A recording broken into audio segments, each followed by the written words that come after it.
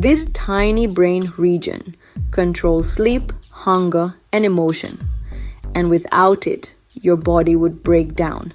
Yet few even know it exists. It's called the diencephalon, a hidden hub between your cerebrum and brainstem. It links your thoughts to everything your body does.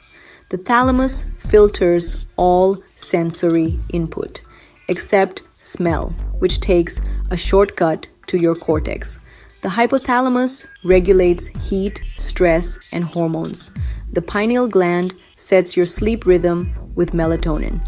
The subthalamus fine-tunes your movements with precision. According to the National Institute of Neurological Disorders and Stroke, the diencephalon is your brain's control tower, keeping every system in sync. Without it, your body couldn't survive. Still curious? Next, the test that proves your brain is active, even when you sleep. It's called an EEG, electroencephalogram. Subscribe to Cortex Curiosities, where curiosity meets neuroscience.